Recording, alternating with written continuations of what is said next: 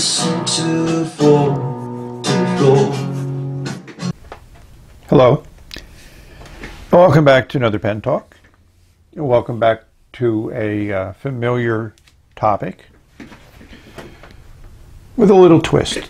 We always try to do something a little bit different. And this pen I bought primarily to show you a pen that you may or may not like. It's really a nice box, and we recognize that Jinhao Chariot logo. The sleeve comes off, and now we have a larger logo, identified for those that might not recognize the logo. It opens up. There's no magnet or anything, but it closes nicely.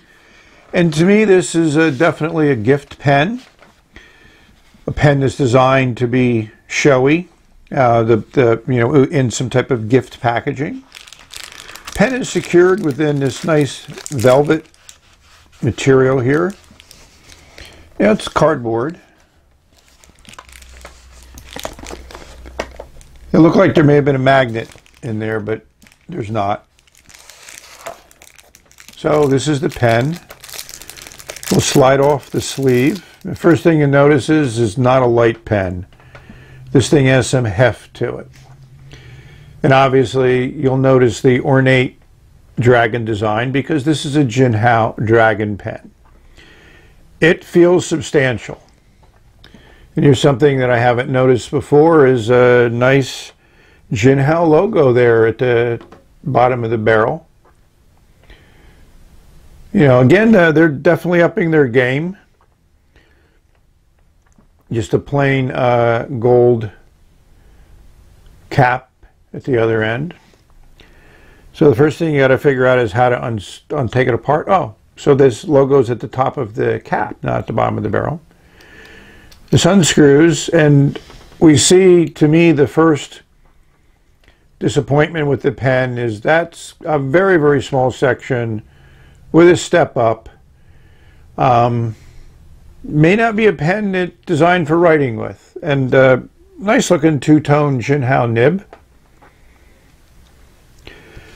The cap screws back onto the barrel, so it does post very securely, and it does fit in the hand well.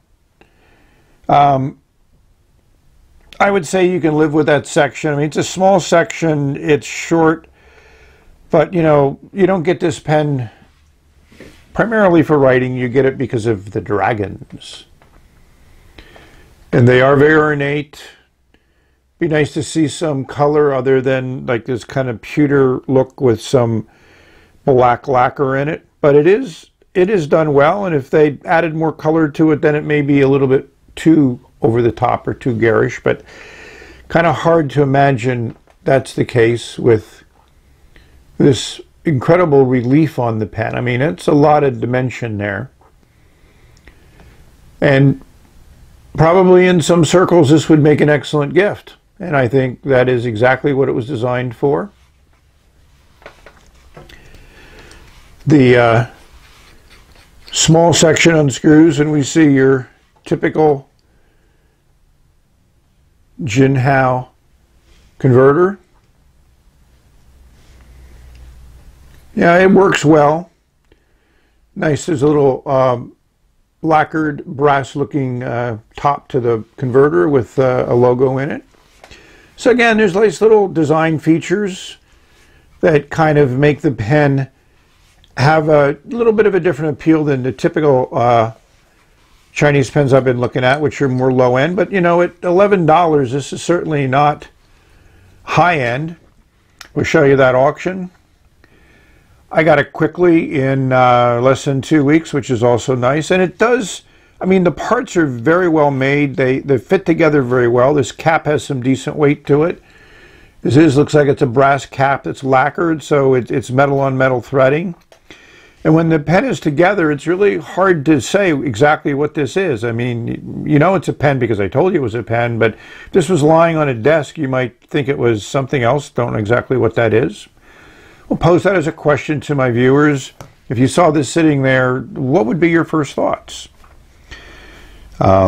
So let's ink this baby up and see how this nib writes on paper. So let's just see what this puppy weighs. Wow, almost 67 grams. Yeah, the glare there may not let you see that actual weight, but it's not a lightweight pen. It probably is the heaviest pen that I have in my collection. I took this apart. I took the converter off to clean it. So when I did that, I noticed that this is also made out of brass. So the whole pen is really made out of metal. I think that's one of the things that adds to its weight and its feel and obviously to its cost. But, you know, overall, I actually have a little fondness for it, you know, in a bizarre way. Chris, is this the only Dragon pen that you own? And the answer is no. A few years ago, I picked up this Jinhao. The dragons are in here is kind of a gold painting. And definitely looks nice. This is a more classical looking pen. It has a clip,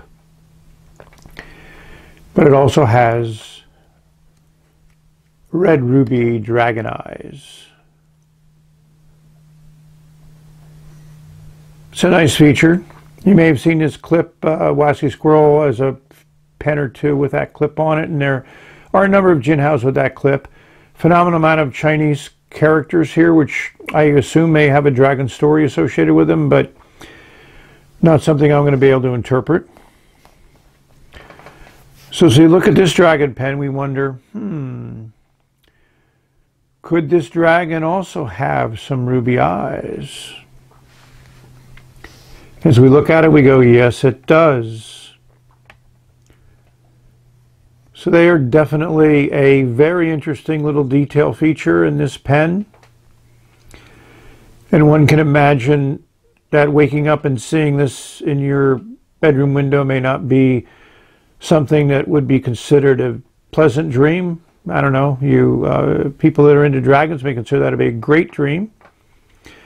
But I just have to be impressed with, I mean, the detail and quality is great. If Montegrappa made this pen, it would sell for probably 20 times more than Jinhao is selling it for. But that's what the nice feature of a Chinese pen is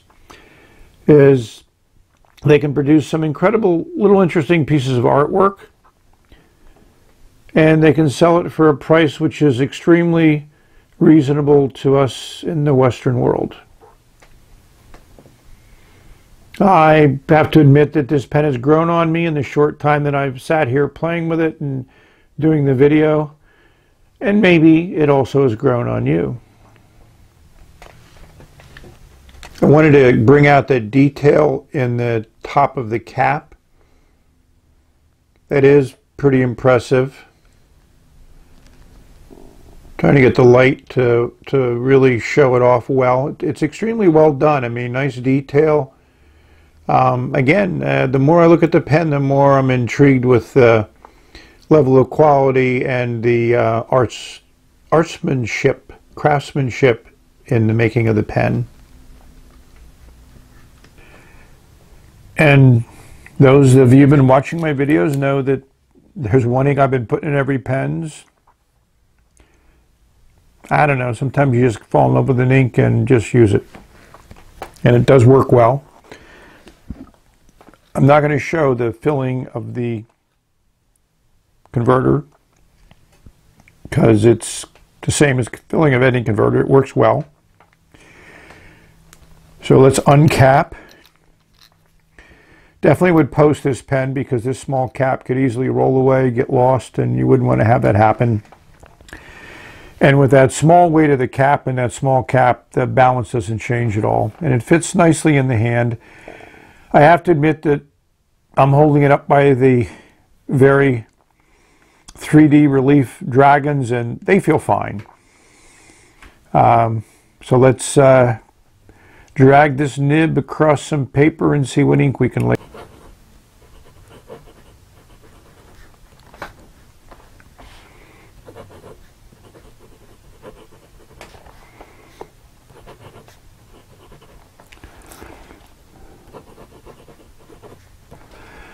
I'm impressed. This nib works as good, if not better, than any Jinhao nib I've ever used. It's extremely smooth, and it's wet.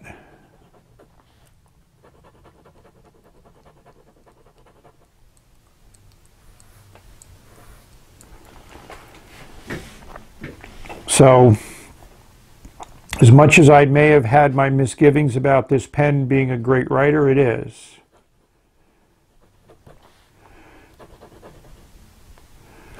I constantly don't use the W right. So I just have to admit that for $11, I'm impressed. I mean, holding this in your hand, you can't but just be amazed, enthralled, intrigued. You know, you can spend a couple $100 for a Game of Thrones pen, or you could buy this and pass it off as a Game of Thrones pen. There's no way to say otherwise.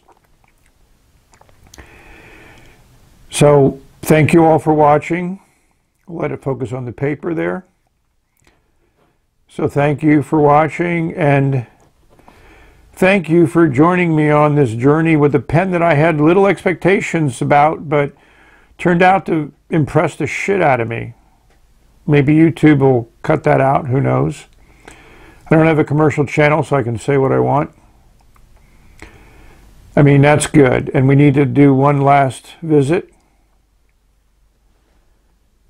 on the head of the dragon and see those ruby eyes just coming at us.